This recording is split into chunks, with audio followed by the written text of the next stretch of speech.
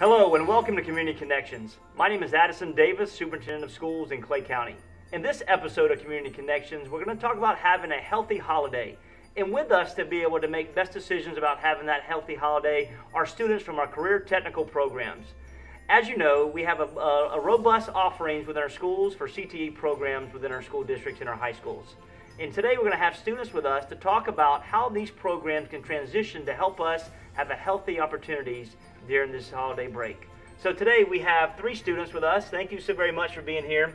We know that there's so many things that you could be doing, but now it's really important to talk about how we can create a healthy experience during the holidays.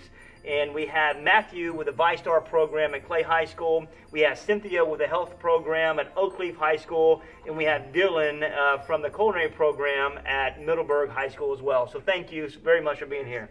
All right, so you ready to have some fun? Yes, sir. Okay, so one of the biggest things I would say is that our budget in the holidays. It is something that we're always concerned about, but we always try to find ways to swipe that card, and sometimes it's not really healthy for our savings account, for our checking account. So Matthew, what are some things that you're learning in the ViStar business program that can really help us from a saving perspective and really make really solid decisions for the holiday time?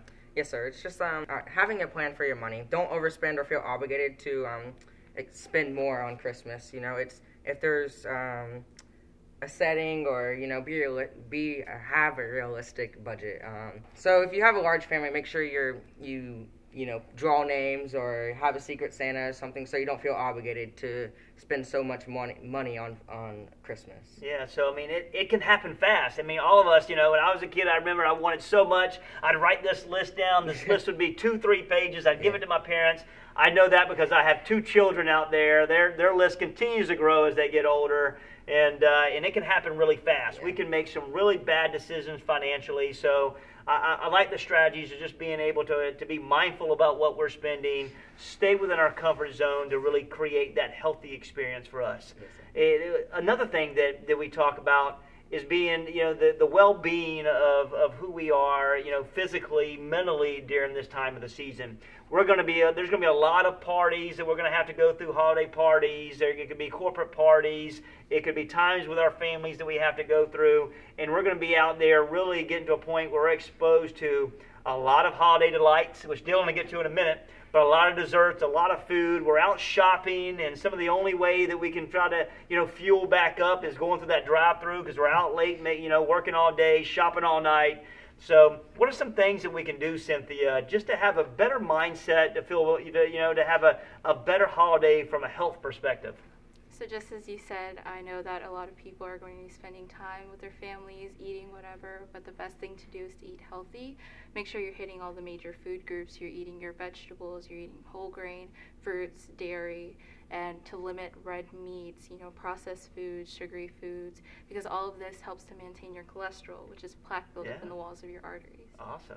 Well, it's hard to do it. I know I'm guilty. I'm the guy going through McDonald's and getting that fry, or waiting that long line at Chick-fil-A for that number 3, that chicken sandwich. And but we've got to do a better job being mindful. Maybe some snacks that we take with us on the road to the shopping. So, anything else you want to add, or? Yes, to stay active, manage your stress. I know that buying presents for different family members is very stressful, but it's very good to maintain your stress, as this helps with your blood pressure. High blood pressure is very common during the holidays, right. And Makes it sense. Also increases your risk for heart attack. So make sure you're managing yourself, managing your body. Perfect. Holiday traffic stress, Right. trying to find that right T-shirt, that right pair of shoes, that right, set of Beats, whatever it is, Right. that right phone, it's all over the place. So just, I love it. Stay relaxed, stay calm, stay within budget. And one of the last things we want to talk about, making sure we have a healthy holiday opportunity, is the food perspective. One of the greatest things, we love food during the holidays, Dylan. It comes to a part where the holiday delights continue to be enormous spread for us to interact with, and we always have to taste one of each. So from your side, how do we really get to a point where we are protecting our bodies from an intake perspective? And from your side, what can we do to stay healthy from a food side? Well, there's some ways that you can stay healthy. Like Cynthia says, whole grain is a very good way to stay healthy. Lightening on meats, not going heavy on your meats, and staying closer to leaner meats can help you, as well as mixing with vegetables. I have a platter here. Oh yeah, let's see it. Let's see it.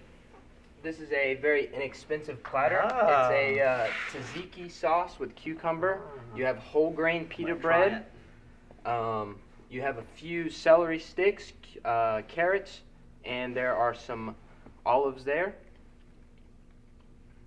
Great. You want to join in? That's great. Sorry, I didn't mean to stop you, but I had to join in. Take it in. It looks great. You know.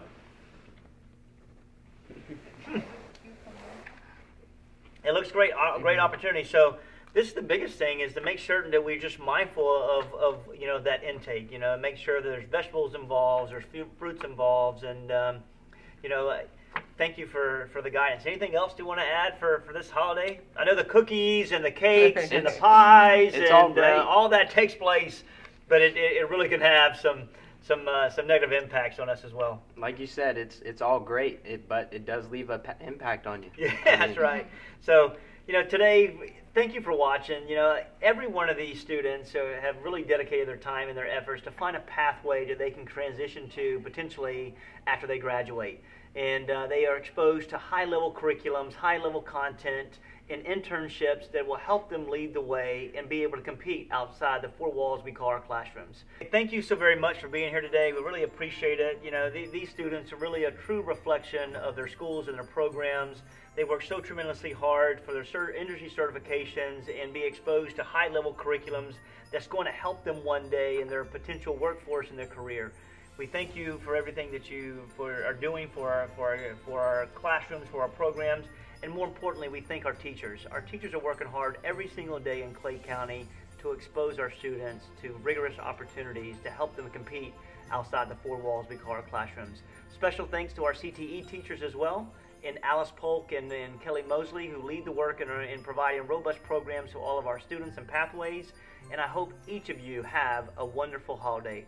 Look forward to seeing you next time on Community Connections, where we'll talk about controlled open enrollment. Have a safe holiday, Clay County, and see you soon.